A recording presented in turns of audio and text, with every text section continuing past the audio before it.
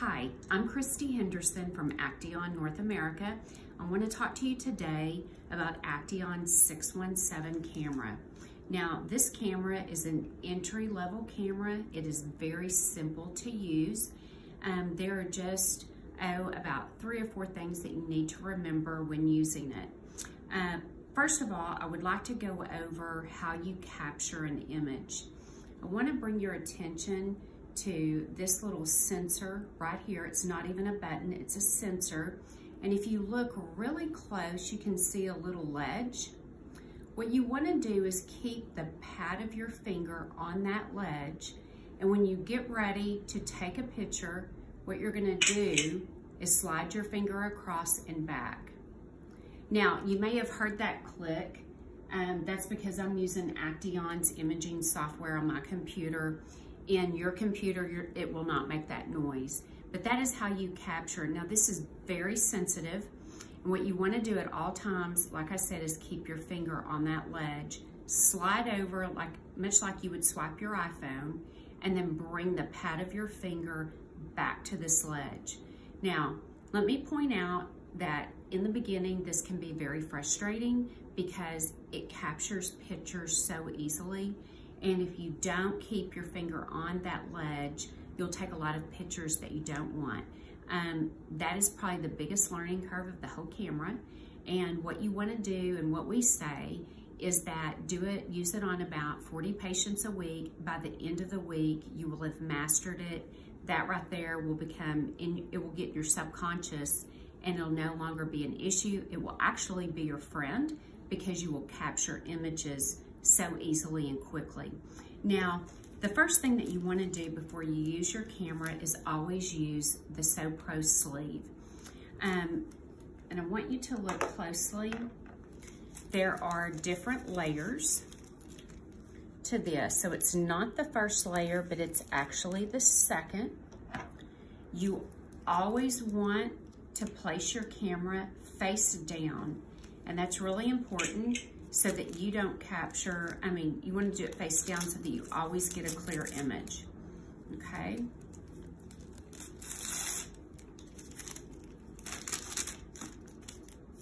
All right. And then I always just give the sheath a little bit of a tug to just straighten it out. All right.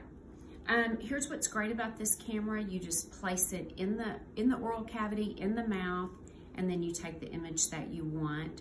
You can always look at your screen, and I will tell you, if you get too close to the image with this camera, it might be a little blurry, so it just tells you that you have to back off. So we're gonna take a picture of me just smiling.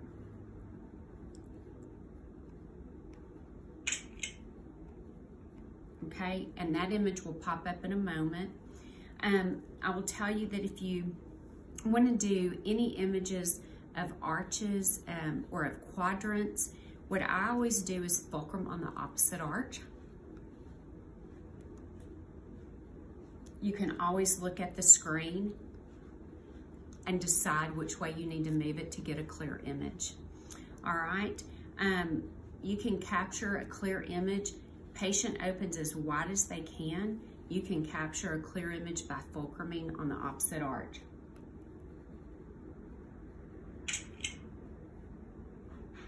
Okay, and like I said, if you get too close to a tooth, you might notice that the image is a little fuzzy. You just back off. All right, now that's all there is to using the 617 camera. It's just to care for your camera. This is really important. You always want to make sure, of course, that you take the sheaths off and you throw those in the trash. And then what you want to do is take your Cavi wipe. Make sure that you don't use Cavi 1, but any other type of Cavi wipe is safe to use. And what you want to do is just squeeze out the excess fluid into the sink. When those Cavi wipes are new, you know that they can really hold tons of liquid. So just squeeze out the excess. And then what you want to do is from the sensor down, you just want to use this motion when you're cleaning your camera. And if you want to clean down the cord, just use this rotating action. Do not pull on the cord because you could actually pull these wires out. Okay, you never ever want to wipe over the lens. That's why you're going to use the protective sheet. Never wipe over the lens of the camera. If you do, it definitely will end up running it, and it's not fixable when that happens.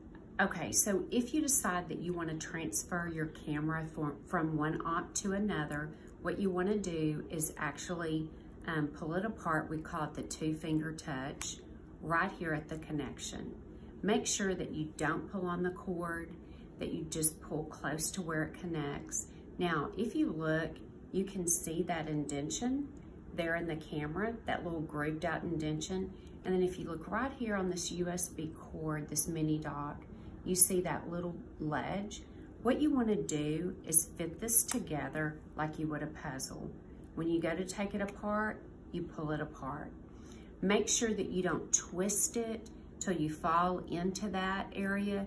You actually want to look at it and put it together. And of course, you never want to force it. All right, that really is the most, two important things that you need to remember in caring for the camera is how you connect it and how you disconnect it. And then when you clean your camera and your cord, just make sure that you do not wipe over the lens, all right? And that you always just use a real gentle motion going down the cord.